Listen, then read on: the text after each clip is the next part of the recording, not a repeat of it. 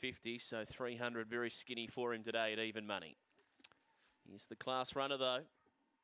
Set to run now. Green light, ready to go. Away, Zipping Hunter slow to go. He was last into stride and out quickly My Dad Baz with Billy Turch. They're going to lead. Winding up Sweet Chanel, Busy Bella, then Market Bob, Zipping Hunter. He's back last, the favourite with Joyous Promise, but My Dad Baz broke away. 3 lengths in front, and My Dad Baz won it easily by 3. Zipping Hunter stormed home as expected to run second. Third, Busy Bella. Fourth, Sweet Chanel. They're being followed by Capitas, and then Market Bob, who was back at the rear with Joyous Moment. The run around 16 and 72 is an outstanding gallop.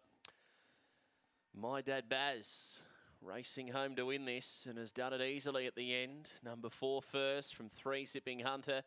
That was the risk in a 300 at even money. He just got in too short. As I said prior to the jump, if he's $8 in that race, he's worth an each way play, but he just got in too short at the end, Zipping Hunter.